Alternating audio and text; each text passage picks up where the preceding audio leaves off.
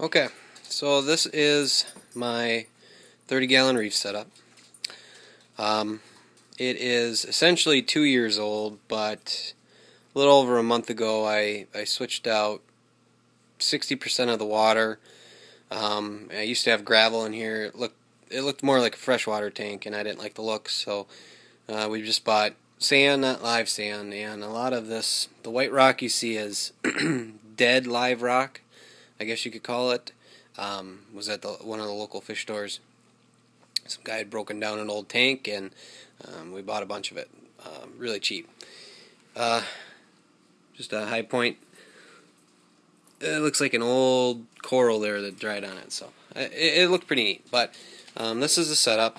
We have 2 damsels that were in the original tank, 2 years old, a 6-line wrasse, because we do have bristle worms, and the guy must be doing his job because there's not so much anymore. And then a little striped damsel, 2 turbo snails, 1 other little snail. We got the Conolactus anemone. This live rock that I bought right from the fish store with all the star polyps on it. 2 little, I believe they're Recordia mushrooms, frags. A zoa, or zoo, and then this little live rock with about 6 mushrooms on it. The reason for the video is not for the tank. Everything on here except for the tank itself is man-made. My stand, my canopy. I have 2 T5 Coral Lifes, one 10,000K and one 420 actinic, and then I also have a ZooMed 5050 6500K actinic. And then I have a tiny little LED Marine Land. It's like 9 inches long strip light that I just use for moonlight. But I've been looking for the last 2 weeks. I've been kind of obsessed on a Protein Skimmer, a do-it-yourself instructional. I found a couple out there, and I've made several attempts at this. Hopefully now I have it right, but if I don't, then I won't end up posting this, but if I do, then it'll be out there for everyone to see. What I have is, as the chamber, is a T12 fluorescent tube cover that I got at Menards for $2.38. I think it came in a 4-foot length. It comes with the 2 little black caps, one for each end. In those black caps at the bottom, there's a hole that runs through that the fluorescent pins would normally go through to go into the fixture. So I kept that on there as a water out. Initially, I didn't have any water going in, but now I do. And I've read that that's the trick to get it to actually pull out the skimmate. But what I have is the Oceanic air tube. I'm sorry, Oceanic limewood air stone that I got at Petco for $4.50. Actually, this is the second one because our Boston Terrier chewed up the first one while I was making it, so I had to go back and get another one. But I have the airline tube going out through that black cap at the bottom, out through the top, then back to the air pump. I drilled holes at the bottom all the way around, but I think I might cover those up because there are some air bubbles going out, which the fish are seeming to like, but I may cover those up. I have the tube, the airline tube affixed to the chamber with cable ties, and also suction cups on the airline tube to hold it in place. The suction cups I have a whole bunch laying around from Christmas tree ornaments I got at Home Depot years ago. Very cheap.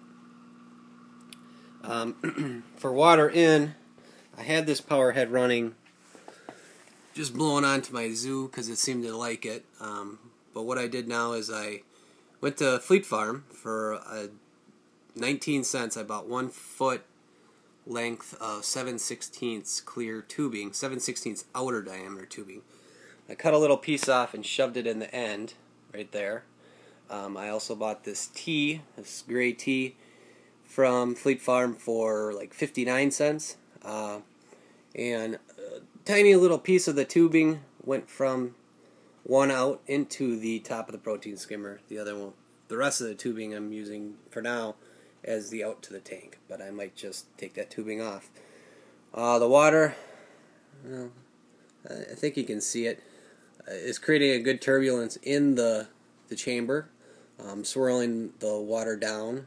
And supposedly this is how it's supposed to go. That's what I've been reading, is you usually have the water going to the top, and the dirty water will, or I'm sorry, the clean water will come out the bottom. But what I used at the top was real fun. Is 2 white PVC elbows. You can't really see it. One that comes up from the top, then angled over to bring it back up. The reason is my canopy is in the way, so I had to angle it up. Hopefully this doesn't cause a problem. I then have it coming up to a screw-in piece. Sorry, I don't know the exact name. Screw-in piece of PVC that screws into that elbow right here. I'm not the best at silicone, and I didn't want to glue it just in case I got to take it apart. So for now it has electrical tape to keep the water sealed, although there wasn't much of a leak.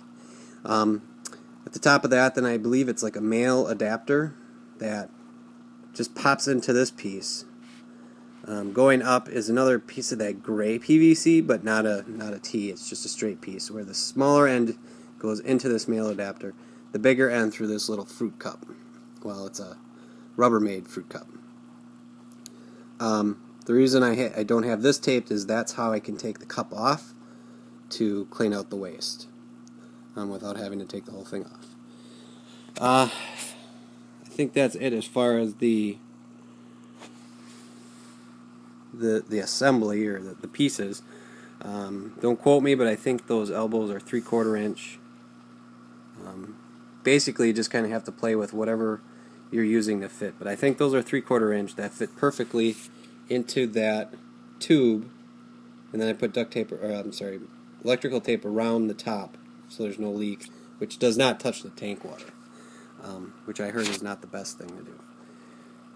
And the male adapter, which is whatever fits into that. The other adapter was whatever fits into that. I'm sorry, I don't know the exact sizes, but I spent probably $13 total, and I've got a lot of extra pieces because I wasn't really sure on how this was going to work while I was in the store, so I bought a few extra different size options. So, but as you can see, it's foaming up. I know I need to be patient and wait to see if there are any, or it's got to create a dry foam before it starts creating skimming. But the reason I had to start pumping water in is because into the chamber is because I was getting a lot of water into this cup. That's all it was doing. So I read that because you're not getting water flow in the chamber, that it will just keep filtering the same water basically. So if this works, I will post. If it doesn't, you won't ever see this. But I'm hoping it works for $13 or so. Not cutting the power head. It'll be worth it if it works. Hope it works for you if you try.